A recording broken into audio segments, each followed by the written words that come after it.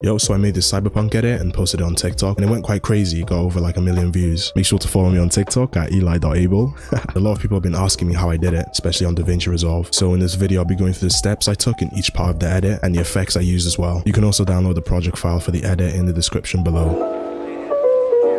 I just basically slowed her down just to transition it in. I just added a solid color, keyframe the opacity just to make it fade in. Then I just added an adjustment clip above with a transform node and just zoomed it out with my graph looking like this. And then I went and added a 1-framer and a 2-framer. In a 1-framer, it's quite literally just an edge detect and a glow just to make it pop out a little bit more. In this 1-framer, I just added a background node and put in eclipse with these settings on here. And then I added more coupled ellipse nodes, and then I added transform and zoomed it out and changed the edge to wrap just so we can have this halftone polka dot effect. And then in the edit page, I just changed the composite mode to hard mix and left it at 100. And then I added starry particles, which I got from a free pack. I'll leave in the description. And then to create the glitchy cyberpunk logo, I basically keyframed it zooming out and then went back and cut up the individual frames to get this sort of glitching effect. I duplicated these layers underneath and then moved them around. As you can see here, it adds more to the glitch effect. Above that, I added a glow effect to this whole sequence. I basically added a soft glow with these settings here. And then I added a star glow and changed the gain so it's quite subtle. And then I just added a color curves here and made the whole thing look more purple. Then I wasn't happy enough with the glow, so I just went underneath that layer and added a second glow, which made it pop a bit more. Above that, I went in and added this adjustment clip, and in it I added scan lines, which makes it kind of look like you're looking at it through a monitor screen or a TV screen with the scan lines here, which I just think was quite cool. And on that adjustment clip as well, I added a vignette to it, which kind of just darkens the edges there, which I just wanted to do. Then I added flicker addition to this adjustment clip as well. And then to really tie it off, I thought that wasn't enough when making it, so I also added this that swipes over the screen, help transition it a little bit more. I did that by a background node here, and then with the rectangle, I just animated it swiping up and down, and I changed the levels of the rectangle so it appears like a bit faded out. Then I just went in and added a dent, changed it to type 2 with these settings, so it kind of looks like it has sort of almost this fish lens sort of feel.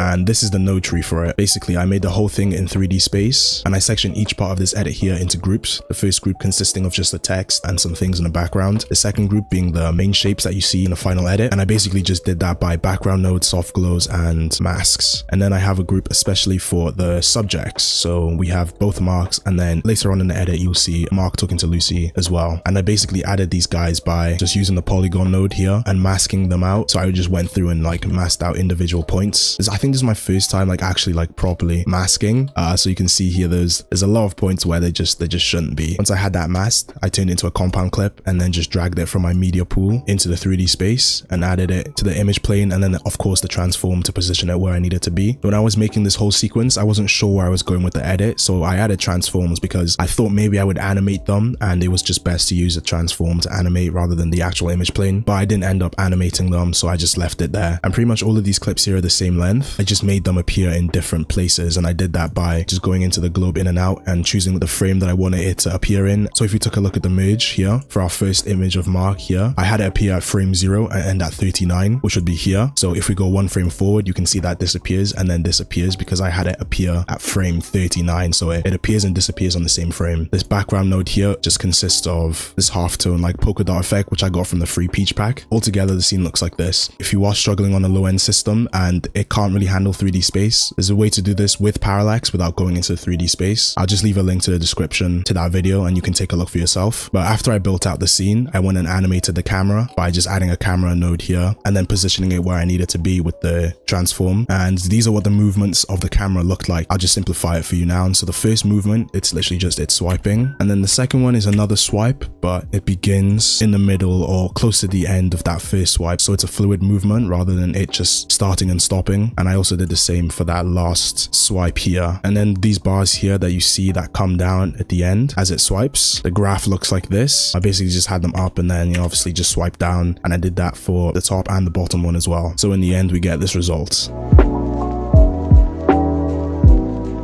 which is good, but we can definitely make it better. So first thing I did was I added the scan lines with the vignette again, like I did with the first clip. And also here, as you can see, the star particles go over this clip here and you can't see any in this part of the edit. I basically just keyframed the opacity and added a keyframe 1 frame apart. So over here, the opacity is 0 and you wouldn't be able to see it again. I basically did that because as you stretch out the star particles, it lasts for longer and I like that effect. I had it at the beginning here, but I didn't want it to spill it over, so I just keyframed that out. And I also then went and added this flicker addition here, like I did in that first clip. I just like carried it over. And then to emphasize like the hi-hats in the song I used, I just made glows and I keyframed them from the beginning, and I just keyframed the blend for it being at 1 in the beginning and then at the end, or at the end frame at 0. And I did that for all of these flashes here. And then to add a nice transition from this first part to the second part, I added a bar swipe. I basically just did that by going into the Fusion page and adding a background node and then adding a transform and literally just swiping it from the beginning to the end of the clip, and with a keyframe in the middle to where the clip starts and ends. And my graph looked like this, which gave this swiping effect. I know there is a better way of doing this, but at the time I didn't know, so I just used this. This was good, but I wanted it to start more on the right side and swiping over, but I was just a bit too lazy to go into the Fusion comp and tweaking the graphs and the camera position again, so I just added an adjustment clip here. And in this adjustment clip, I basically added starter from the left here, and I changed the edges to mirror. I just changed it back to canvas. You'll see that it just starts here, and I had it swiping over with this graph here. And then I also went and added a motion blur as well, just to make it look a bit nicer, and that's why you can see that little motion tile here. But I think it looks nice with the clip. And then to add a nice finishing touch, I added a shake, and then to tie everything together, I added these flickers here, which is just more solid colors, and I cut out the individual frames just to make it flicker a bit.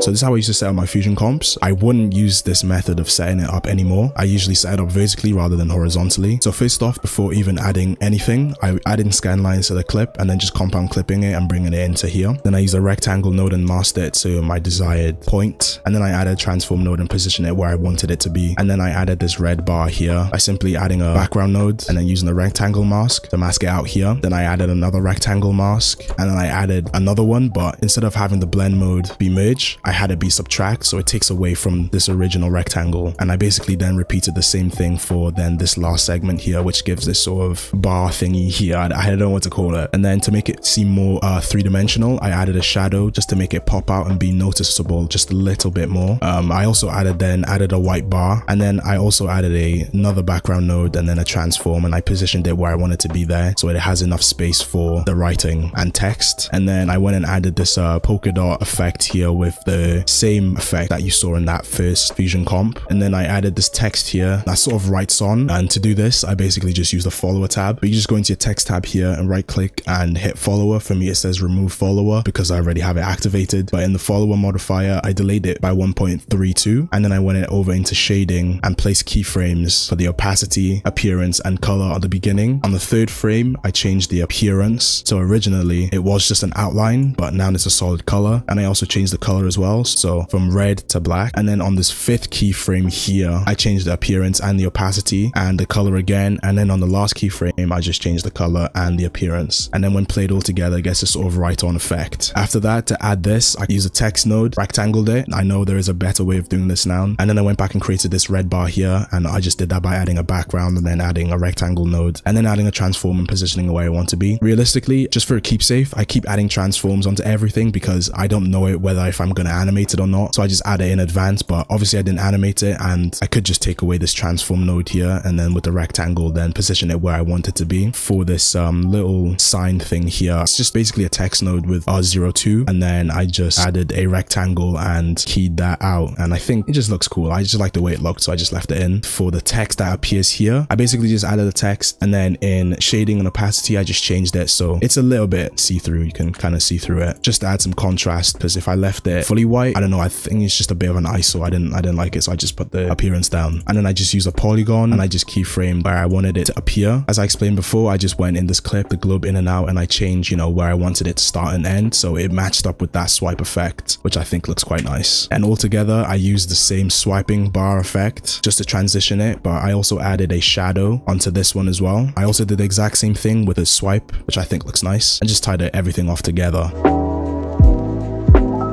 I basically did the same thing for that other comp that we just went over. I just went through the steps of adding each individual thing to where I liked it to be. Now I'm looking back, this whole thing I feel like isn't really well designed. It was like my first time really trying this, but it is what it is. For the car here, I used Runway ML to just rotate it out, so you can see like there's imperfections here, but now obviously I have the paid version and I can just use Magic Mask in the future to mask it out, to add a nice transition from it being from this scene to this. I basically just add this effect where the car like sort of like drives into the scene. Did that by having a still image of the car and then using the polygon node and then masking it out and then adding a transform and having it swipe from the beginning there to the end. And then I just added motion blur because I think it looks a lot better with motion blur. To make the transition a little better, I added a shake and as well as a flash, and I made the flash appear a little bit before that transition there. And of course then I added the flicker edition with the vignette and scan lines, and I think it just made this whole scene look a little better. I added another flash as well, and I did make this one start as the scene begins. I wasn't happy with this, so then I went and added this effect with the dent. I basically just put a dent node in and I choose type 3, and then I keyframed the strength and made the graph look like this.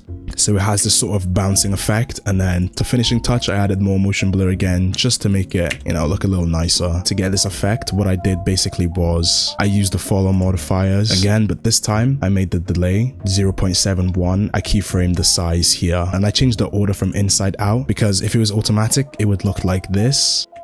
I just wasn't happy with the way that looked there, so I changed it to inside out. I added glow to this to make it look nice, and then of course then I added a dent again and changed it to type 2 and had these settings. I added these two time speed nodes just to change the FPS. Without the two time speeds it looks a lot smoother, but I wanted the FPS to be a little laggy just to have sort of more of a laggy effect. So then I basically added then that to the scene, and then I added starry particles, and then continuing that shake that happened I cut it according to where the starry particles appeared and added the same time speed. And then I added a blur, as you can see it sort of blurs around the edges on the top here just to get more focus towards the centerpiece here. Basically just did that by adding a blur node and then ellipsing it with these settings. If I was to remake this again I would have probably just used Gaussian blur instead. I think it just the blur just looks a little bit better. And then to tie everything together I added a flash, and as you can see here it transitions into the next clip.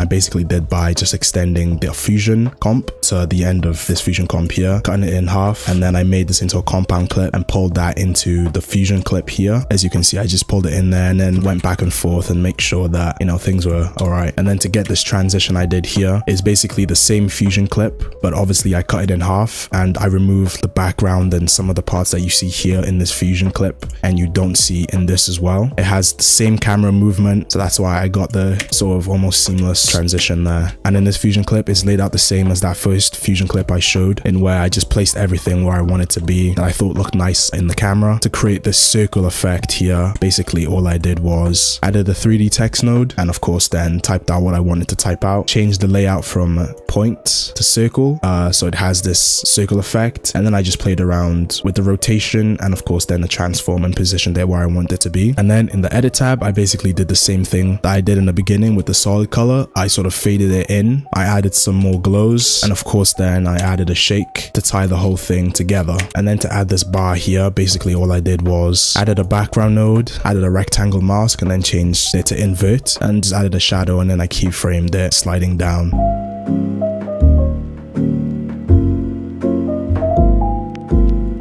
Add a color corrector and changed it over to the red, and then added another star glow here. As you can see I duplicated this layer and placed it above, and then I exported it and placed it into Runway ML, and then I rotoed out Lucy. It's not a perfect roto, but you can't really tell. And then to add this sort of scouter like tracker beeper thing, I basically tracked her face, added a background with the rectangle, and then just changed the levels in alpha to make it sort of see-through. I added then the text and another text here which sort of counts up in percentages using an expression. Added a number counter and then just keyframed it from 0 to my desired number, which was 17%. And then to get this effect here, basically all I did was add the rectangle here, and then I copied and pasted the same rectangle, and then I just changed the corner radius and added a soft glow into that. And to get the beeping sort of effects, basically all I did was change the levels of this first rectangle here, and I just basically copied and pasted the keyframes and made them repeat. There's another way of doing this, which is just having your original keyframe here and selecting and just pressing loop here here and it just loops everything for you. And then I added them to all one merge node and made those movements here with the transform, with it just going left and right and then singling down to her face then at the end. And then close to the beat drop, I basically then cut these clips here, and in this second clip I changed the color correction, and then to sort of have it transition in, I added a 2-framer of basically the still image of this first bit that you see here, and I changed the opacity mode on this to get this effect, and I left it at 100. And then of course here to transition into this next scene, I basically just added zoom, and then of course added the same bar animation. Then I added shakes, the usual scan lines with vignette and flicker addition. Once I did that, I basically did the same thing as I did before with that bar swipe there. And this time I added a shake so it sort of transitions nicely into it, and the flash there just to basically tie everything in together. And then for the end I just left it and chose these 2 clips here.